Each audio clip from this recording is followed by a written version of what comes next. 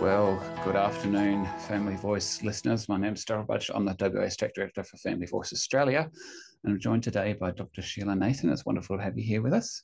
Thank you for having me, the opportunity to talk. Yeah, so Sheela is actually the Executive Director of Coram Deo Classical School, and she's also a pioneer of a microschool network here in WA. We'll be talking today about, of course, classical Christian education, what makes a good education in general, and what makes a Christian, what can a classical curriculum offer to students. So today we'll just go through some of those things, and we're joined today also by Andrew McColl, who's going to be here answering questions from our audience today. So welcome everybody who's on the call, and direct your questions in the Q&A box down below, and we'll get started with a few questions with Dr. Sheela, and then we'll keep going. So let's get going. So tell us a bit about your background, Sheela. Tell us about where you came from, and you just introduce yourself. Sure. So I was born in Malaysia, 3-4 generations in Malaysia from South India. Came to Australia when I was just about 17. So all our children and our grandchildren have all been born here in Australia. All right. So you've had a pretty solid background, and you've always been a Christian. You came to Christian faith for the Yes. middle in life. Yeah. So from a Christian family. Yeah. But came to a point when I was about 18 when I knew I had to make a choice whether to live for God or to live for myself. Yeah. So I had both a good Christian upbringing and a conversion experience. Right. Yeah. Awesome. All right. So tell us a bit about your training and how you become aware of classical Christian education. Sure. And tell us a bit about the findings from your doctoral research. Okay. So I did my primary and my secondary education in Malaysia. And we didn't know any different. We thought there was only one curriculum and you didn't have a choice about it. So I went to, actually I went to a Catholic school, Catholic girls' school, but they could only use the national curriculum. So then I came to Australia, and I actually came and I did an accountancy course, qualified as an accountant. But then I discovered that I quite liked teaching, although I had avoided it because lots of family members were teachers. Enjoyed teaching and then started teaching, not knowing that I had a choice about what to teach and where to teach. So I have spent nearly 30 years teaching. And I've taught in state schools, primary schools, secondary schools, various subjects. And when I was teaching at a Christian school, and it was in leadership, I'd attended a Christian Teachers Conference, and this question came up. We talk a lot about Christian worldview. We talk a lot about what a great impact it has on students, but where is the evidence? And that got me thinking that I should do something about it. So I went and did my doctorate. And the title of my study was, How has a Christian school helped in the Christian formation of the students? The perspective of the students, their parents, and the teachers. And it was really quite different to what I expected the results to be. The students, although the school was talking about developing a Christian worldview, the students weren't talking about that sort of lingo. They were talking about, when we did devotions with our teachers, and they were so kind, and they prayed with us, and we went on mission trips. Those were the sort of things that they thought of that had helped their Christian formation. Then we have parents, and parents told me exactly what was in the school website. I should say the participants were all year 12 students who had been at the secondary school their whole secondary life. So these parents of year 12 had no idea what was really happening. All they knew was what the school said and from the website. And then in talking to the teachers, they gave us a variety of answers. Some of them really did say that they were trying to teach from a Christian worldview. Others said it was too difficult.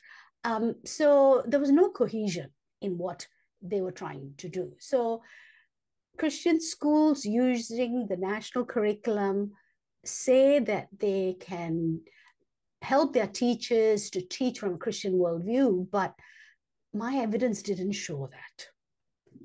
Yes, but as I was journeying along, I came across this thing called a classical Christian education. Yeah, so we'll need to explore what that model is in a bit more depth now. So you became a teacher. So you went out and did the normal Christian education thing after that, or before that, actually.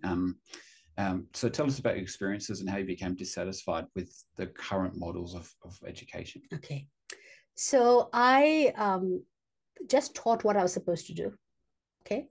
And I think what I found was when students were in my class, and I was a secondary teacher, they were doing what they wanted, what I wanted them to do, and I presented whatever the subject was from a Christian worldview.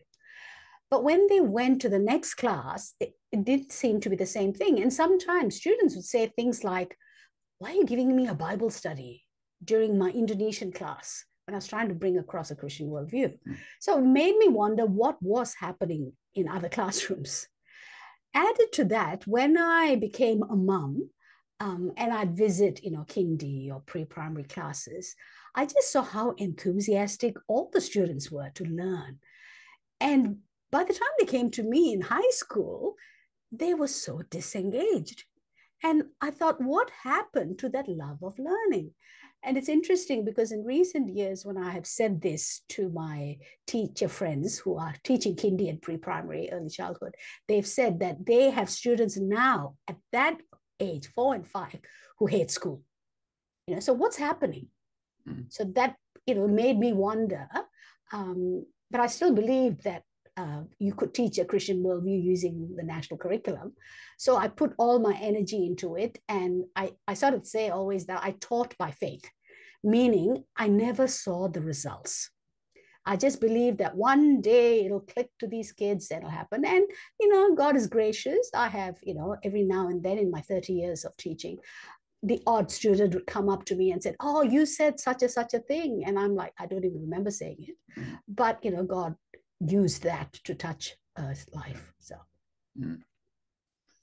So tell us about the history. This is where it gets interesting. Tell us about the history of it's often called a liberal arts education, but a classical education. And then obviously Christians have adopted parts of that. Tell us about the history of classical Christian education. So if we just look at education and the history of education as such, different cultures have always taken up education as something that was important. So if you take the Romans, for instance, during their heyday, they would decide beforehand, who was going to be doing what job and train them. And it is very military-like. You are either in the military and you were a liberated person. That's how the word liberal arts came. Or you were a slave. That's about the only choice. And then we have the Jews who, the Bible is important. So the Old Testament was taught. And so boys would learn what was happening. And then we have the time when education was only available to the elite, the rich who could afford it. And so the tutors would come to the house, and mostly it was boys who got tutored by teachers. And something that struck me recently was we talk a lot about Martin Luther, and especially, it's October, so we remember the 31st of October. What we don't realize that he was not just a reformer, but he had a great impact on education. In fact, he started schools for girls and boys. And of course, in those days, classical education was the only education that there was. And he said that every boy and girl needed to learn to read because they needed to read the Bible. But they also needed to know what is happening in the world so that they could serve God and their fellow man here on earth. So it's very interesting that even at that time, it was churches that were starting schools. And of course, because it is churches starting school, God is very much up front and center. Then over time, one of the things that happened was we started having laws passed where children were not allowed to go to work, which is a great law. But then what do you do with all these children? They're running around the streets as such. And so that's when this government stepped in and started introducing schools. But of course, they had an agenda. And the agenda for them was to prepare students, children, for the workforce, even from a very early age. So, and of course, that, is like 150 years ago. And over the years, it has, dare I say, deteriorated even further. And it's become more and more individualistic, more and more for the good of the society, as they say. And yeah, so I think that's in a nutshell the history of education. Okay, that's the history of education. What about, so the history of classical, how it's evolved? And obviously we can talk through that. So there is a model here that we see on the screen that talks about, there's a combination of virtue and the classical approach and the curriculum that's exactly taught. Tell us a bit about how that works together as a model. Okay, so the classical education of, let's say, the 16th century is not quite the same as the classical education of the 21st century. Okay, so, but there are lots of similarities, and the similarities would include the reading of great books. So when we talk about great books, what we mean is books that have been written and have gone through the test of time. And they are books that have been written with the goal of nourishing the soul, not to entertain. They're not the latest fad. And so a lot of the content is written from that perspective. And then it's not just filling the mind with information, but to develop the character. So that's what the virtue comes in. Okay. And then, of course, the approach is very much depending on the age of the child. Okay, the way a primary age child learns is different from the way a secondary age child. So all this together has been put together and has been used over the centuries and modified, but in the last 150 years, almost discarded. And so education is what we call progressive education nowadays. And they've just ditched classical as the norm. Okay. So what's the difference between progressive and classical in a summary sentence? What's the major difference? All right. I would think that the goal of progressive education is to prepare one for the workforce, whereas a classical education would be to nourish the soul. Okay. So virtue being the most primary and foundational thing. Yeah. You're building a soul foundation. And if the soul is right, then the child will develop its own love for learning and interest and, So the books, so the books that are chosen, the resources that are used, have that as a goal. Okay. Yeah. So very specific books and videos and resources. So we covered this a little bit before in a previous conversation, but the trivium. So let's go through what this means. So this is then the educational model, to the method. So I used the term is the method. So run me through what this is all about. And viewers may not be able to see it very well, but we've got the trivium here, rhetoric, dialectic, and grammar. And those work together through all the different. So let's start with the grammar. Yeah. So when we start with the grammar, think primary school. Yeah. Okay. So grammar meaning foundational.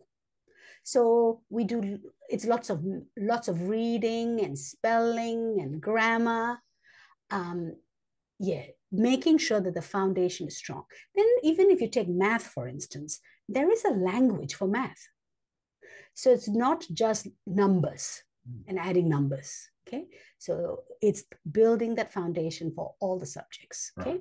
Then in dialectic or logic, it's more of middle school or early secondary, where they've had that good foundation, but now they have to think about it and form a good opinion, a logical reasoning. Yeah. And then rhetoric is when they actually produce, whether it is written or oral. Now, this does not mean that when a child is a primary child, that they never speak or never write, okay?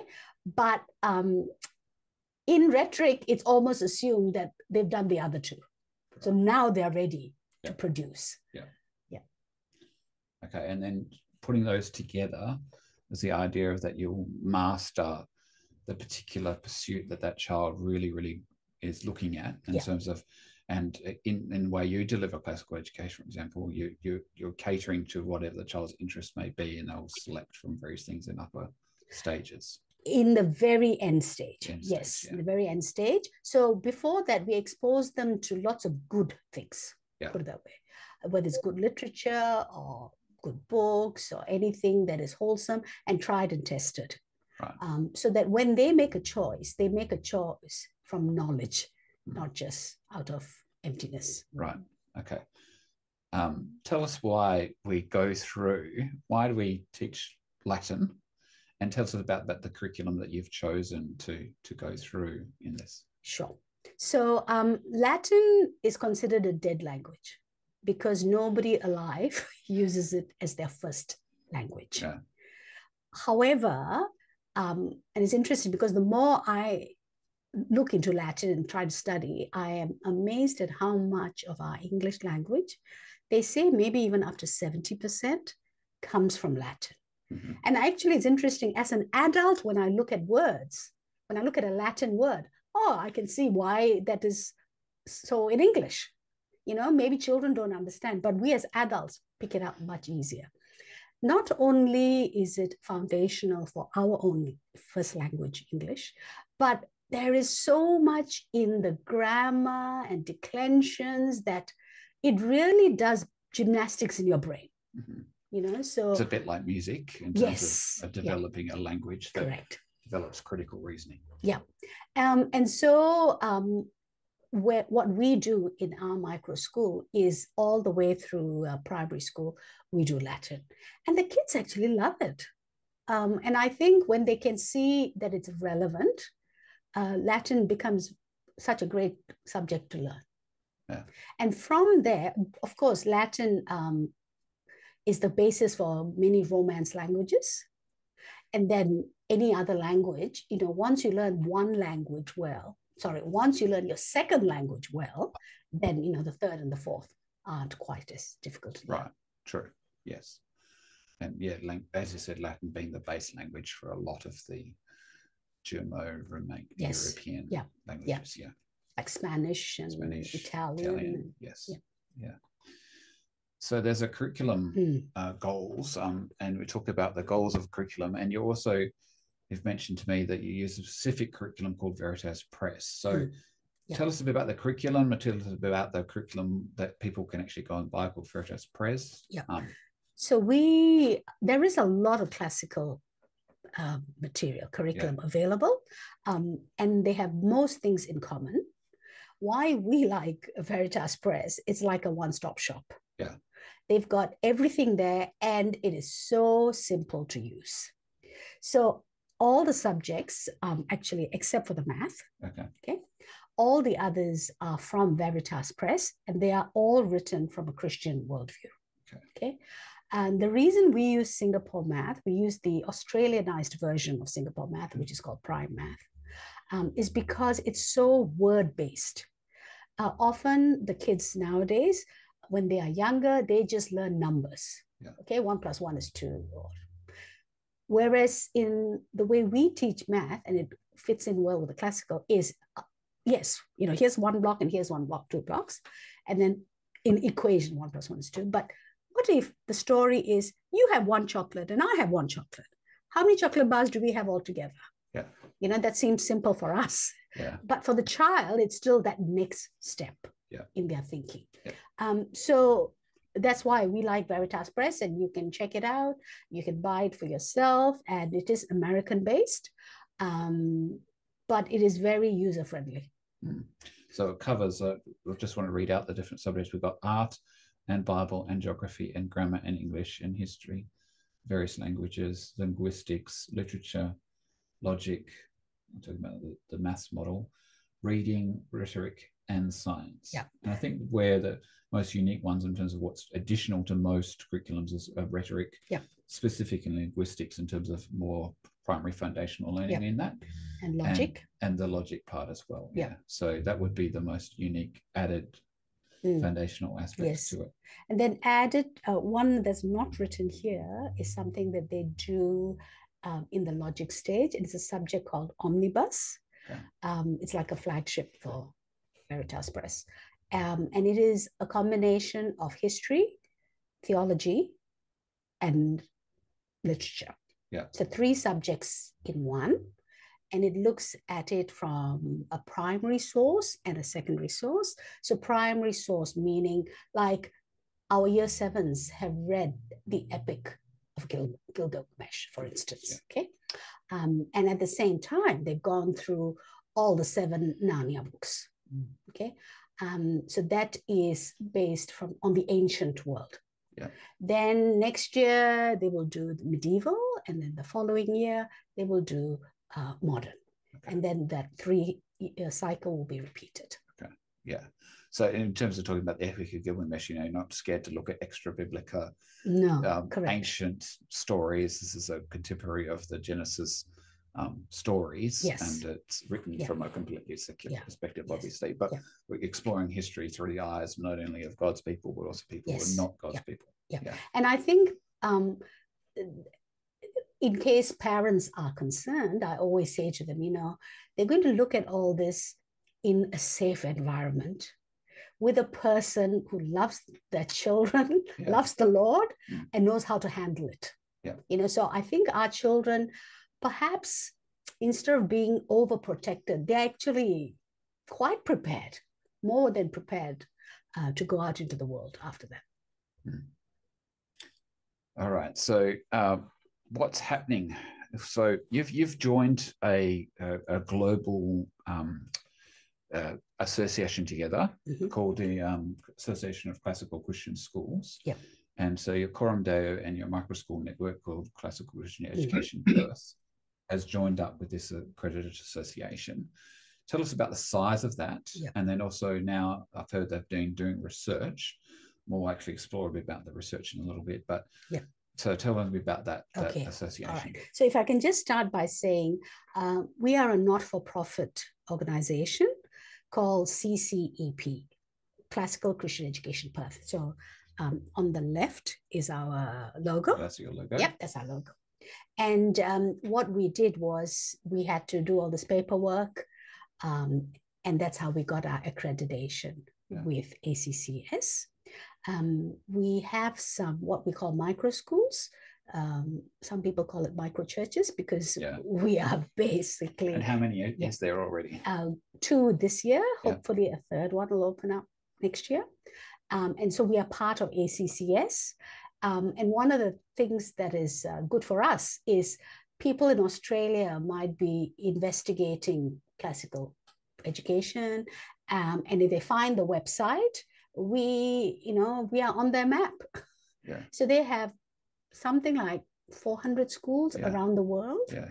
And we are part of that too. So we get benefits from them. Right.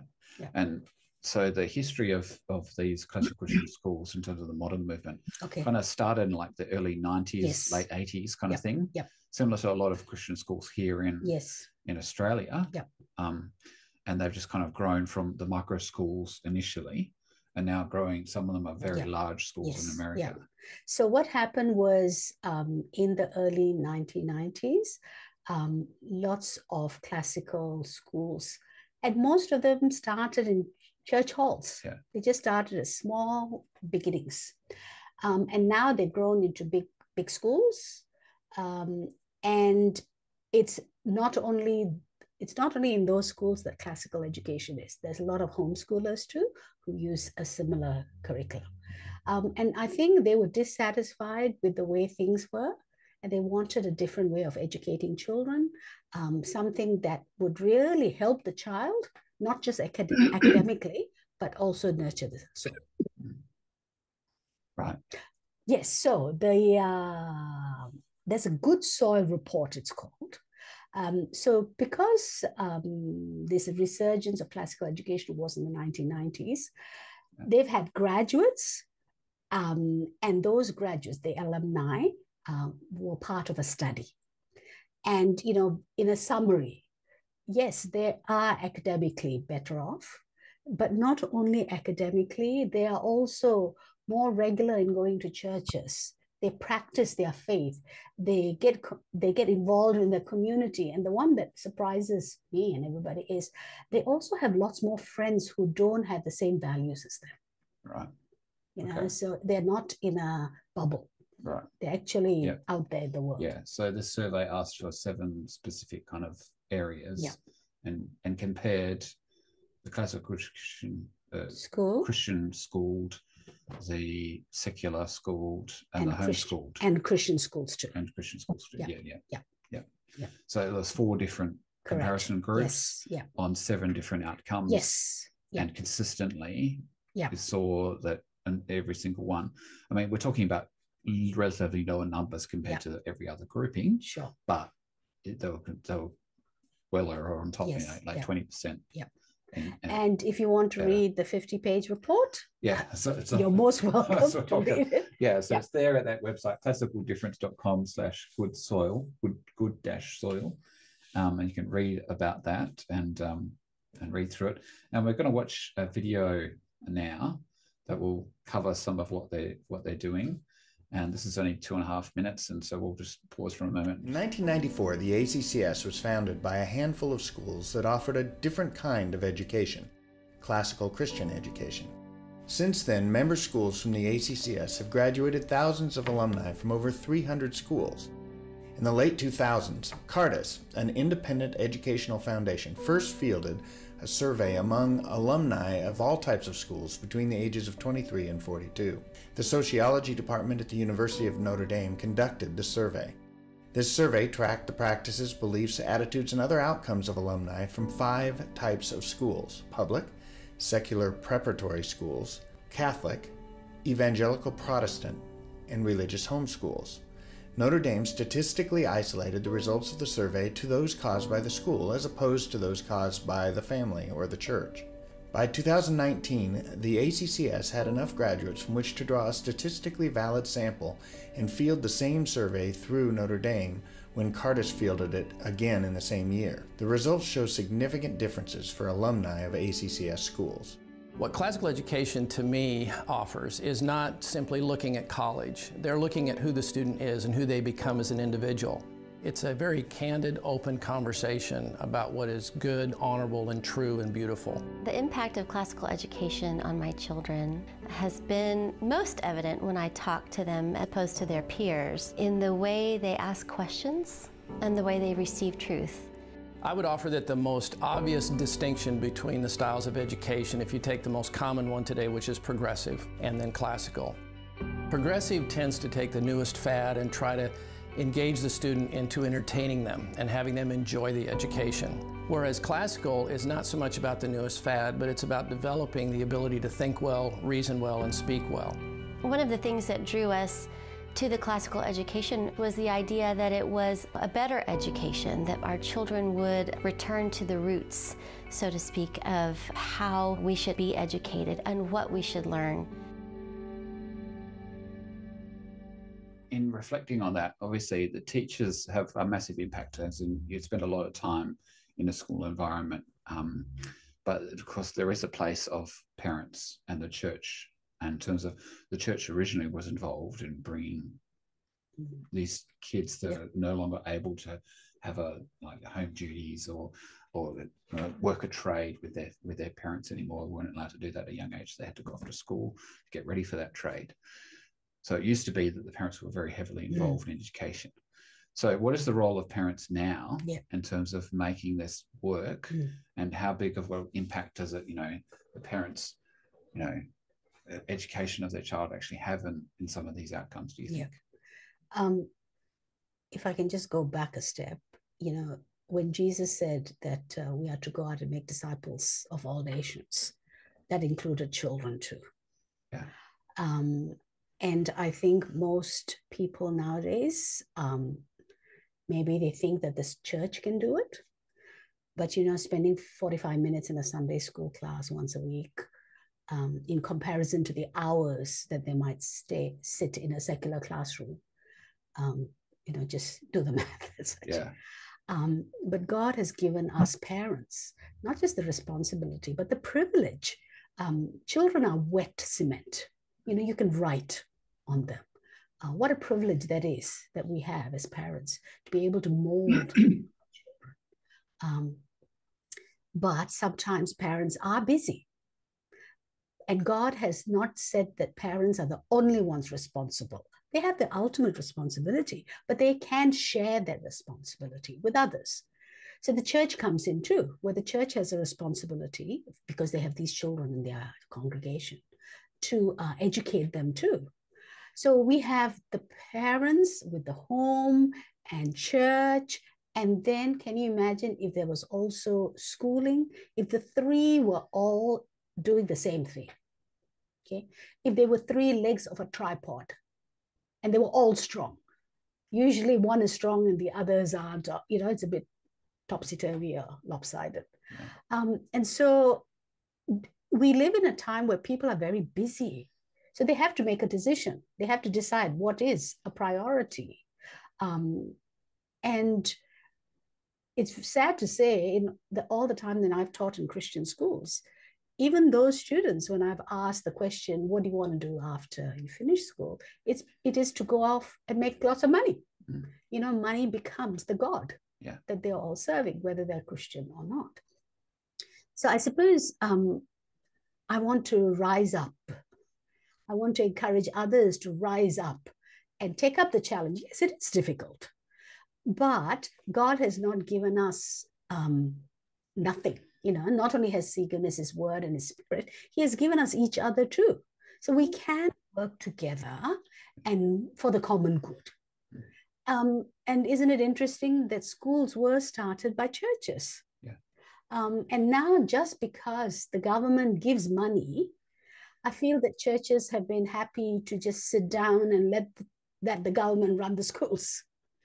And we see what the result is in the lives of our children, that, even our children need to be evangelized because they are going to schools where they're not taught the gospel, but they're taught another gospel.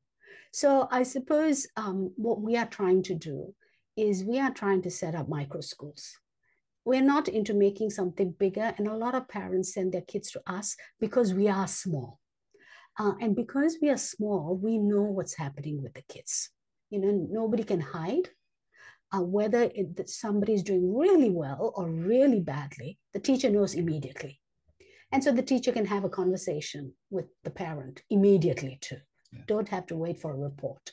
Just talk right now. And so we have the opportunity to actually work well together. And so we are not only building micro schools, but we're happy to work with churches and set up co-ops where if parents are happy to get together and educate their children together, then we're happy to come along and help. Yeah. So we've got time for questions now, I guess. So Andrew, you've been collecting some questions from our esteemed audience, and I'm wondering if you can direct some by our way.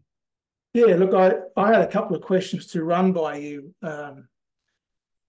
from today, and my first question was, do parents who are homeschooling their children need any particular training in how to administer the kind of classical education that you're referring to? Just like any other homeschooling, parents do not need to be trained. And that's why I like Veritas, because you can just pick it up and have a go. Right. For some parents, they can start off and it's not that difficult. I mean, you can even pick up the Latin book for your 7-year-old and you can sing the songs, even though you don't have a Latin background. However, as they progress, if it is more and more difficult, well, talk to us and let us help you. Let us be an alternative. Don't think that the only other alternative you have is to send them back to state schools. Yeah, that's good. Thanks. I'm here in Australia. We do have quite a few options. There is, of course, the state system, which probably 70% of families do use throughout the community. And there's, well, as you would know, there's another 20 or so percent, I'm just choosing my numbers very roughly here, who are in the private system. And then possibly moving towards 10%. It might not be that many who are homeschooled, but and so there are lots of varieties with all of those.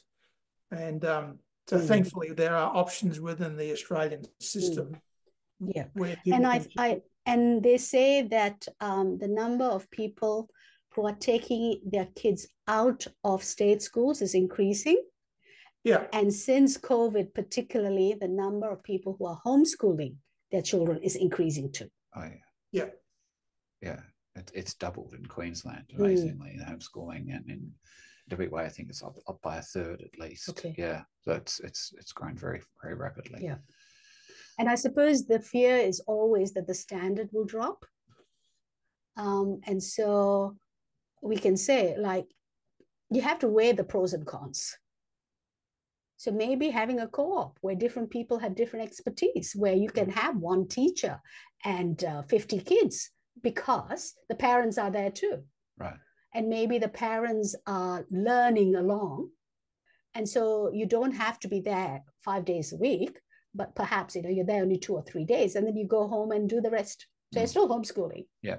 But with support. With support, yeah. So we need to think outside the box, I think. Yeah, I agree. Yeah. You had another question, Andrew? Yeah, I do, actually. I've got someone has written in asking, do you have training for Christian teachers who teach in government schools but want to upskill to help them gain employment back in Christian schools that teach with a liberal arts pedagogy? Okay. It's called Classical U as in university. Right. I'm kind of hoping that at the end, we can write some of these websites out. Absolutely, yeah. Okay? So Classical U is, I'm sure it's not the only one, but that's the one that we use. Like if you were teaching with us in Coram Deo, that's what we use for professional development. Sure, okay. Yeah. And they have, something like 60 different courses, and they're recorded, and it's certified. Yeah. And how long does it take? Depends on how many courses you want to do. Okay. So it's in all sorts of things. It's not a fixed course, put it that way. Yeah. Oh. Yeah. I know that at least there is one in Brisbane called Christian Heritage College. Okay. They have a liberal arts diploma. So it's not how to teach. So you either get a diploma in liberal arts and you get a master's of teaching. So it's two separate things. That's remote learning as well? Yes, you can do that remotely too. Yeah. Okay. Very good. So second question, what resources are available in regional New South Wales? The person is saying, we're juggling therapies with a special needs child. We're homeschooling already. I can only tell you what I do know. There's another curriculum called Memoria Press. Yep. And in Memoria Press, they have resources for children with special needs. Right. Okay. That's very useful. Yeah. Good. Is there any other types of curriculums that you recommend that could be good to augment for like people who are homeschooling as well? I personally, my family, we use The Good and the Beautiful. Yeah. That's really good, especially for younger years, all the way through primary school. Is there any other curriculums that you're aware of that you think parents should have a look at? I think that you can get very lost. That's true. Because there is just so much. But in terms of, I know there's so many, so that's why. What's the most high quality ones that you? That's the one. I think the one that I've picked. That one. Veritas Press. Veritas, right? Yeah. And I admit that when I have a need, I go to people who I trust, who have done their research. And in my situation, there were two people who didn't know each other, who both said to me, you should use Veritas Press. Okay. So I tried it and I was sold on it. Yeah. Okay. Yeah. Yeah. And you're right. Some people think it's too difficult. Yeah. But don't give up on classical education just because you find it difficult. Yeah. Go outside the box and find a different way of doing it. Yeah. Yeah. Well, so my next question is this one. How does socialisation, e.g. kids making friends with other kids, work in a micro school model? Okay. So, whether you have 30 people or 300 people, you only have so many minutes during recess and lunch to have a conversation. Yeah. Okay. And in our micro school, we actually have children who socialize more than in mainstream. Okay. Because mainstream, you can be very lonely during recess and lunch. Yeah. Because you don't have friends. Yeah. Okay.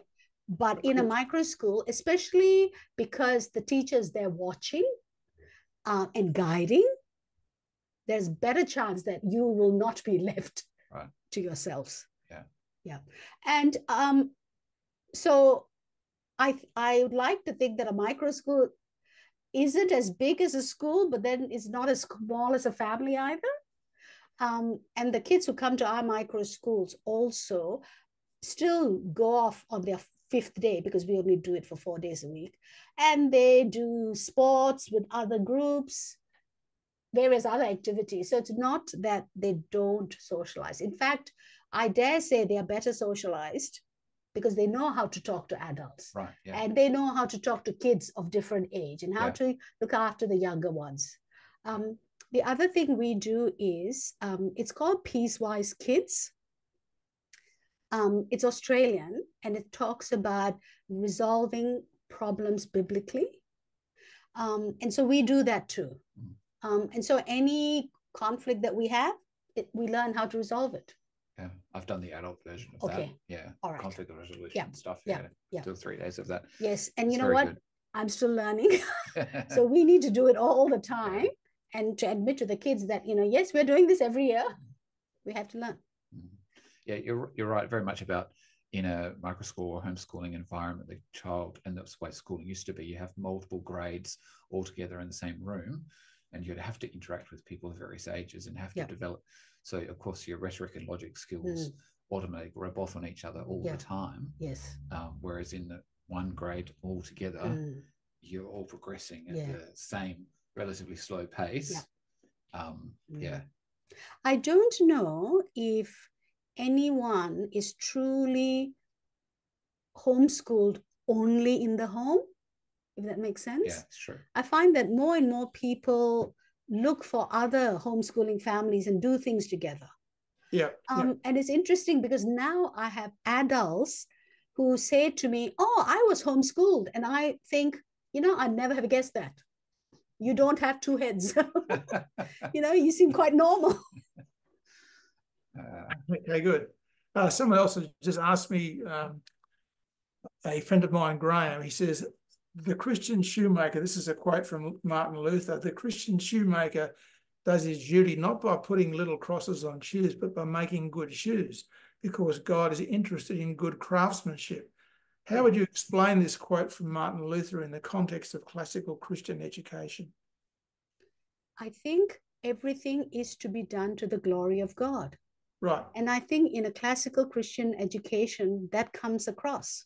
Right. So you could still, I think of someone like Shakespeare.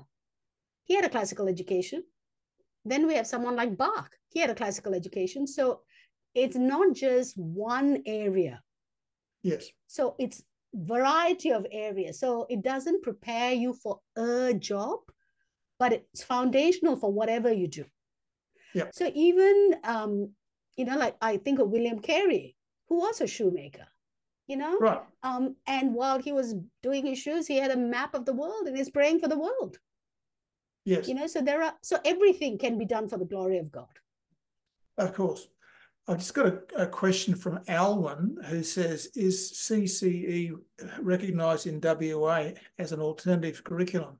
I'm thinking for registration purposes. We are not a registered school. Right. Okay, we are, but what we are is we are there to support homeschooling families. So the families that come to one of our micro schools, they are registered as homeschooling families. Right. So when the education department sends the moderator, they don't come and visit us. They go to the family. Right.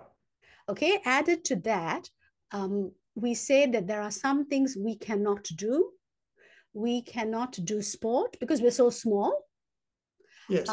When it comes to health, we don't do the sex ed part. Right. And we don't do IT. So because parents already know this, they are actually doing that on their 5th day when they're home. And so the moderator comes to see what they're doing, and, you know, they're quite satisfied. I mean, we started our pilot project in 2020. And from 2021, we've been doing it. So we've had moderators visit our families, and they've been satisfied. Okay, great. So are there more Christian schools moving back to classical education? Okay. So they say that there are about 7 schools in Australia that are heading that way, or are doing bits of it. So I suppose the question is always, if someone says it's a classical school, the question is, what makes it classical? Is it because they only do the literature part? Because you can be a classical school without being a classical Christian school. Right. Yeah. So I think, especially among our Catholic friends, they seem to be spearheading this movement. Okay. So did you, sorry, I forgot to say, is it Greg Sheridan, a couple of weeks ago, wrote an article in the Weekend Australian? Right. That is worth reading. Okay. Covering what classical education is. And what's happening in Australia. Oh, yeah. Very good. I didn't see that one. Okay. I got a question also from Graham, where he said, is it important to discover and develop the interests and talents of students in the CCE schools, especially those who have no interest in Latin? I think the way you make a horse drink is sometimes you drop a salt tablet in the bucket and you cause a desire to drink. Right. If I can just give you the example of a conversation I had with my 5-year-old granddaughter last week. The word was N-O full stop. And she was reading it to me and she said, no. I said, no, it's number. And she said, why? So of course, then I had to do my homework. And N-O full stop is short form for number because it's the word numeral, which is Latin. Yeah. So I think we can make it interesting, both as parents and as a teacher. Okay, good. I used to teach Indonesian. And every year I would get at least one kid who'd come up to me and say, now, how's this going to help me get a job? Okay. So in my 5 years of teaching Latin, I have never had that question from a child. Right. Next question is, do microschools have open days for inquirers to come and meet staff and view some of the work going on? And if so, how do we hear about them? Okay. So we don't have an open day per se, but our doors are always open. So for instance, tomorrow here in Perth, I have a family coming to visit us at 10 o'clock. So they just have to make an appointment with me and they come and visit, they hang around for an hour or so. If the child is a bit older, they have the option of actually spending half a day or a day with us because it is different to mainstream schools. So that's how we do it. So does a micro school day look like a typical school day, the same sorts of hours with the recess and lunch? And how does it differ apart from only being 4 days instead of 5? A typical day for us in the mornings, I'm only talking about the primaries, let's say. We would do Bible. We would do the everyday subjects in the morning, let's say. So that's Bible, history, Latin, all things maths, and English. Okay. That we do every day. And then in the afternoon, we would do the once a week, science, geography, music, art. So I think The resources we use are different. The way we teach, the pedagogy is different. So for example, because young kids are so good at memorizing and remembering things, we do a lot of chants and singing. So they may not understand every Latin word, but they're singing a Latin song. They may not understand every part of the body, but they're singing a song. So it's foundational. That's what the grammar stage is. So that then when they go on to the logic stage, they understand it. We don't have lectures.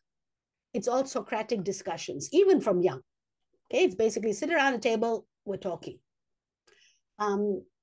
Yeah, so I think those are the ways that it is different from mainstream schools.